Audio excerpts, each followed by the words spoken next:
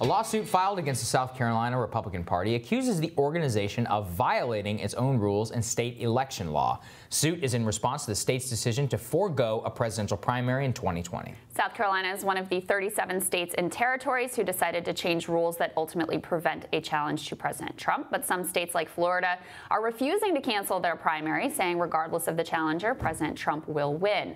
Joining us via Skype to discuss his bid against the president is former South Carolina Governor Mark Sanford. Welcome, sir. My pleasure. So what's going on with your home state there? Are they turning their back on you? Well, you know, powers that be tend to circle the wagon around political time, and that's what they're doing.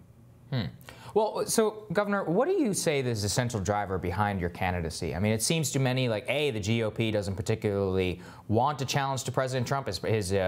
His approval ratings within his own party are very high, and there's accusations against you and Joe Walsh and many others that you're all just trying to get CNN or MSNBC contracts. Well, let me say definitively, I'm not trying to get a CNN contract. But what I am trying to do is raise awareness on debt, deficit, government spending that's not talked about in the Republican Party, that has historically been one of the hallmarks as to what the party was about. I think the Republican Party has lost its way under this administration, not just on debt and deficit, but frankly, with regard to are we inward versus outward looking? I mean, this whole ramp up on tariffs is beginning to impact the economy in substantive ways, as has been highlighted by the Wall Street Journal as late as last Friday with their editorial.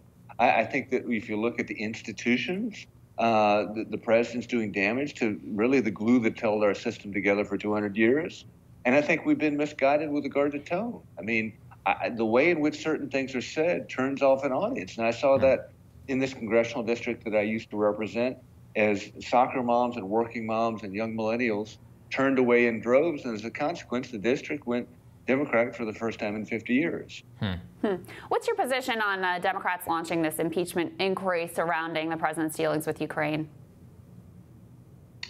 Well, I'm not going to prejudge the process. I think that they're very serious charges when you have a sitting president go to his attorney general and then turn to a foreign power and say, help me look at a political vote. That's the allegation. That's a serious allegation. I believe in innocence until proven guilty, and so we'll see where things go, but the idea of it being investigated, I think it needs to be. Well, so, Governor, what about the underlying accusations against Hunter Biden? Do you think that it's a problem that Joe Biden, your potential opponent's son, was sitting on the board of a Ukrainian energy company getting paid $50,000 a month? Of course. It reeks of nepotism and good old boy politics that I think everybody struggles with. So you have two concurrent problems. I'm not in any way diminishing that. But you do have a real problem when the president goes and says, let's go help a foreign power investigate a domestic political foe. Yeah. Governor, how do you think we ended up in this place where Donald Trump would be president and have essentially, hijacked the Republican Party and taken it, I think, in a very different direction? Out of desperation. Desperate people do desperate things. And I get it. I mean, the Trump voter got to the point wherein, in essence, political rage was boiling over because they saw a lot of people who said one thing and did another in politics. And a lot of it wasn't working for them. The erosion of the American dream in economic terms, the way in which people seem to at times look at the coast and not the heartland of America and their priorities and what was important to them. I get it. But what you don't want to do is throw the baby out with the bathwater. And I think that too much of what the administration has done falls into that category of occasionally and oftentimes right intent, but so much so that you're indeed throwing the baby out with the bathwater. I mean, think about it. When the president of the United States says that Jerome Powell, the chairman of the Federal Reserve, is, in essence, quote, an enemy of the state, you're doing erosion to one of the institutions of our government. But Governor, I guess what I'm really curious about, though, is if you have any sort of self-reflection about what the GOP party that you were a part of and that you were a leader in, like the ways in which that paved the path to Donald Trump. Do you see that any issues in the direction of the Republican Party when you were governor and the type of leadership that you'd want to bring back? Again, as I just said a moment ago, people have gotten frustrated with the way in which folks in government say one thing and do another. Take, for instance, spending. Everybody's talks on both Republican and Democratic sides, oh, we got to do something about it, and nobody does.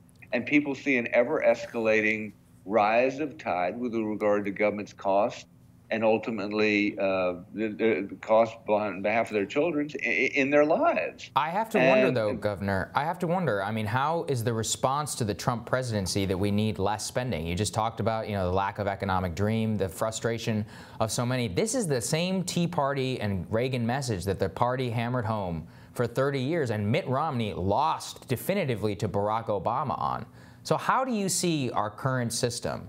And you say that actually a reversion to that strategy is what is needed to retake the White House and the Republican Party.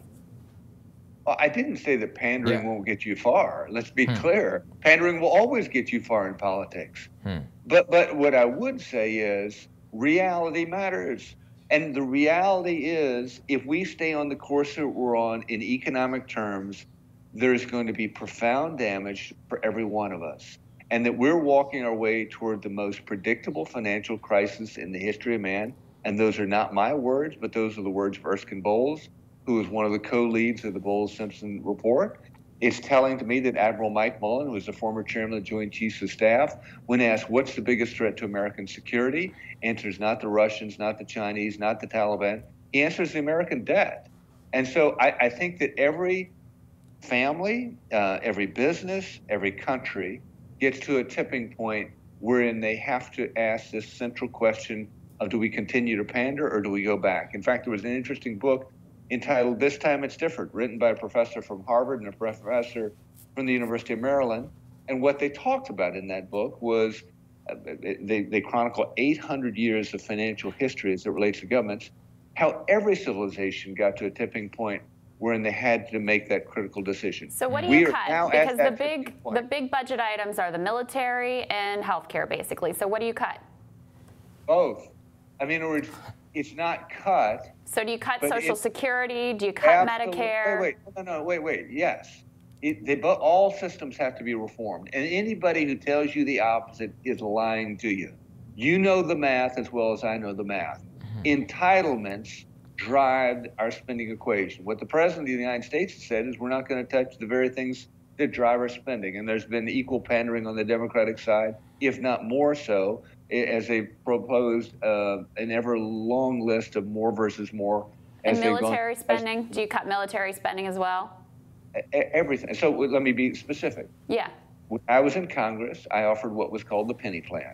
And what it says is if we all got in the boat together as Americans, not, I protect defense and we cut domestic discretionary, or we offer things to rural, but we cut on urban, or Republican versus Democrat, go down the list.